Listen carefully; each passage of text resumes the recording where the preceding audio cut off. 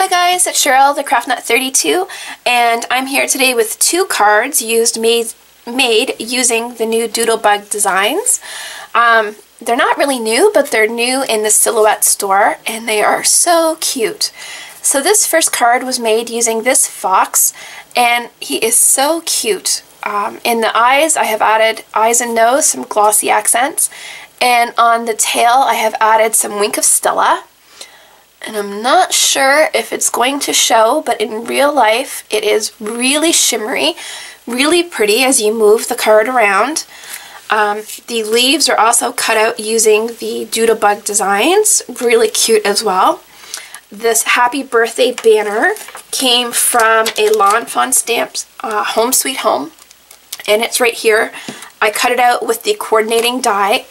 The happy birthday in the middle of the card is with this happy birthday stamp from another Lawn Fawn stamp set, Bake Me a Cake, and I just inked up the happy and then inked up the birthday right below to create the side-by-side sentiment.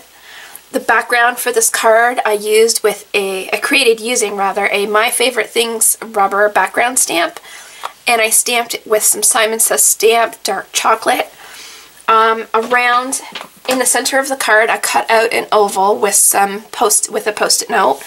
I then stamped the card. Before I took off the post-it note, I inked it up with some vintage photo distress ink and an ink distress tool.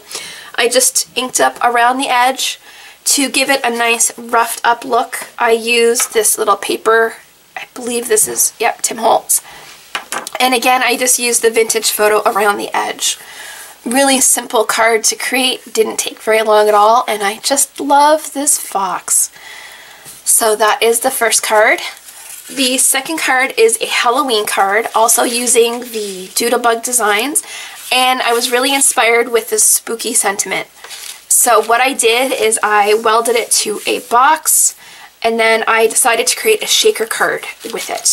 So the little spider here and the, I guess, skull is also from Doodlebug. On the inside of the card is also some more spiders, but they're eyeballs also. And they are really cute. To fill up the card, I'm just going to grab